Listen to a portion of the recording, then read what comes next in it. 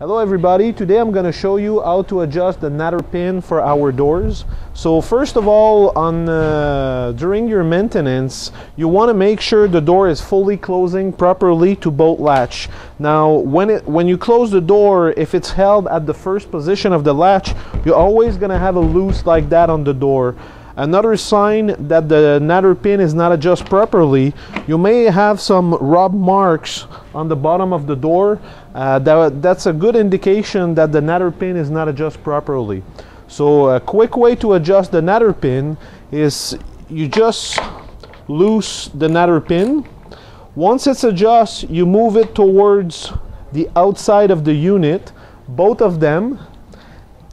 Then you just tighten it slightly, not really tight, but just slightly, just to make sure it's well in place. Then you leave bolt latch open, and then you hold the door handle and you slam the door twice.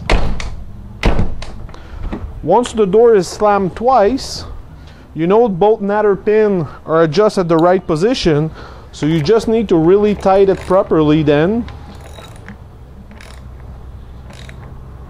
And once they're tight properly, then when you close the door, it should hit both positions, and then your door is well secure.